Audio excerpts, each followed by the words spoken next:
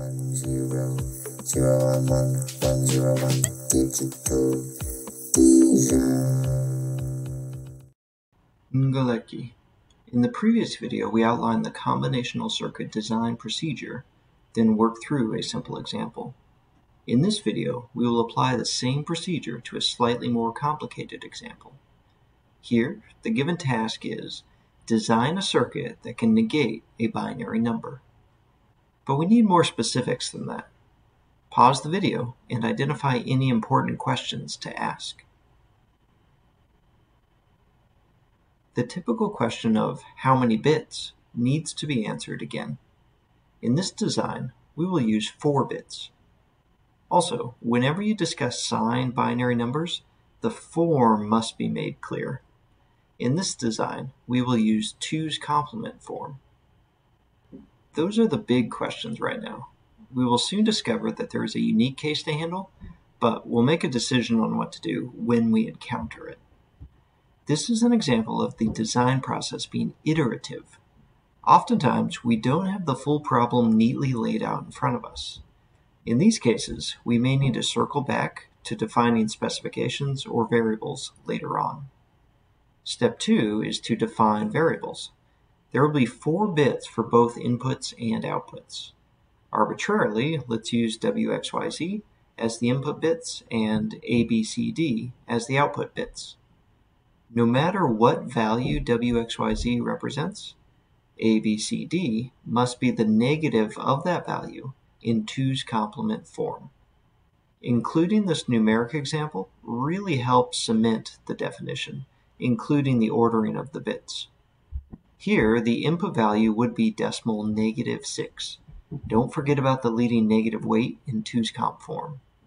And so, the output value would be decimal +6. In step 3, we draw the truth table to cover all possible input cases. These columns labeled decimal are not technically necessary, but do you see how useful they are? They are what help my human eyes understand what the rows mean. For example, if we plug in a -1, we should get out a +1. If we plug in a +5, we should get out a -5. In fact, this table was not found from some external resource.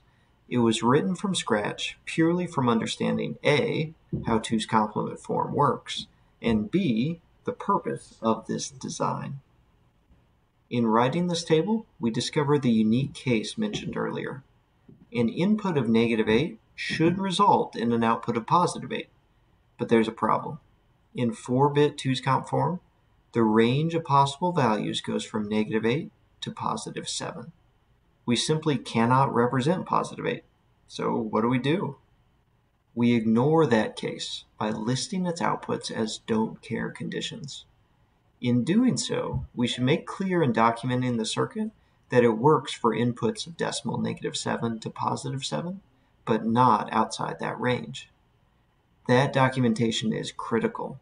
If using a simulator, make a note on the circuit itself indicating the acceptable range.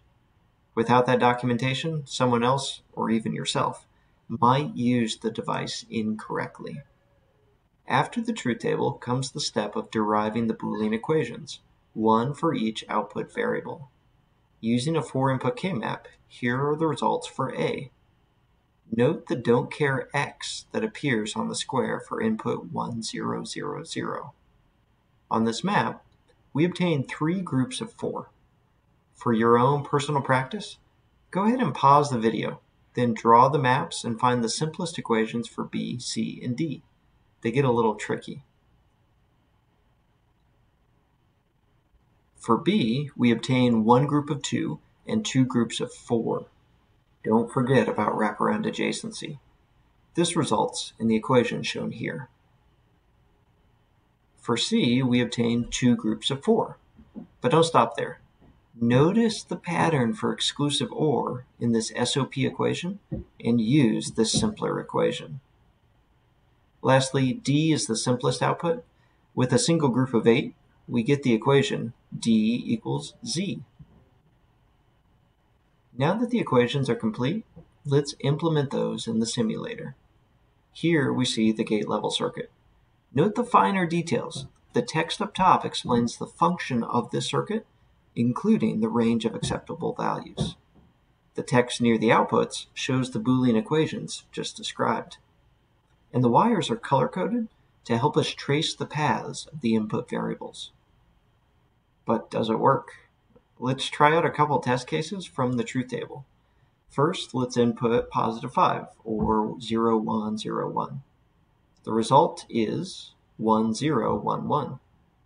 Converting that to decimal yields -5, so that case works. Next, let's input -3, or 1, 1, 0, 1. The result is 0, 0, 1, 1. Again, this matches with the truth table, and also what we would get if we converted the numbers by hand. An easier way to see the test results is to convert the circuit into a device symbol. I've done that here. All of the gates and wires on the previous screen are contained in this little box. Also, since we have 4-bit numbers, I'm using a hex display and keyboard to more easily change the numbers. So let's again test an input of positive 5. We expect an output of -5, but instead see a strange B. What's the issue? The challenge with the hex display is that it has no negative sign and so assumes unsigned binary numbers. But here we are interpreting the binary in 2's complement form. To really see what is happening, I will click on Simulation, Show Values, so we can see each of the individual binary values. The input positive 5 is now seen in binary as 0, 1, 0, 1, and the output is 1, 0, 1, 1. Is this correct?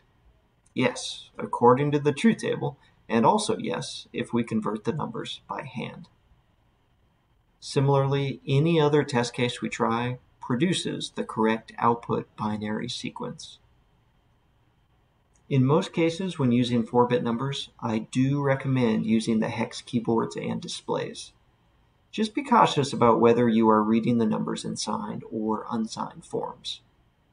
This concludes our example of designing a 4-bit negator using the formal procedure. Are there other methods of designing combinational circuits? Absolutely. We'll explore them in future lessons.